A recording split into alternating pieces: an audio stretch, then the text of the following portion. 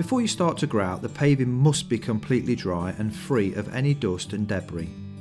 You may also need to lightly wipe down with a damp sponge and check there is no water in the joints, because this will affect the colour of the grout as it dries.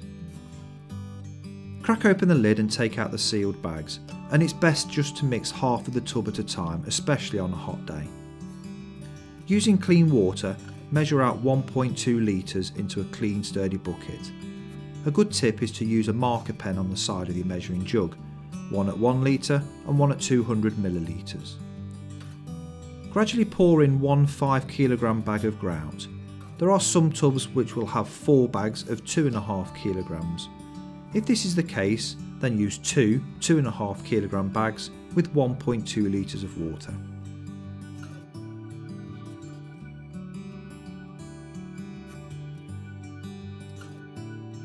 Thoroughly mix with the paddle mixer until it's a nice thick creamy texture with no lumps.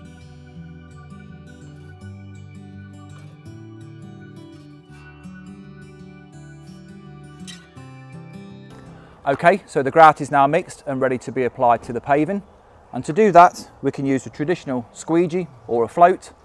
Alternatively, you can use a grout applicating gun, keeps the job cleaner and quicker, and you can pick these up for around about £30. The traditional method of applying the grout is using a rubber float. Completely fill the joint by pressing the grout in. Always try and keep any excess grout on the slab to a minimum, which will make it easier for you to clean down.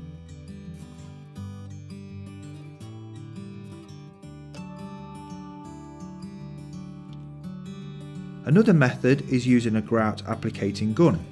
Whilst filling the tube can take some time, it's much cleaner and quicker to apply into the joints. Just make sure that the grout fills the joint right to the bottom.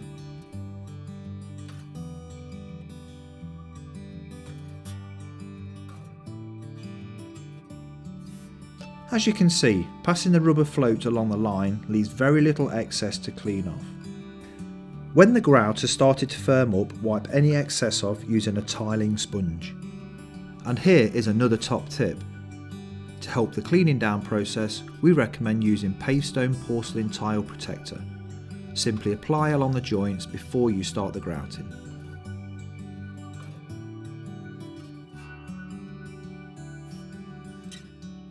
For more installation hints and tips, visit the website pavestone.co.uk.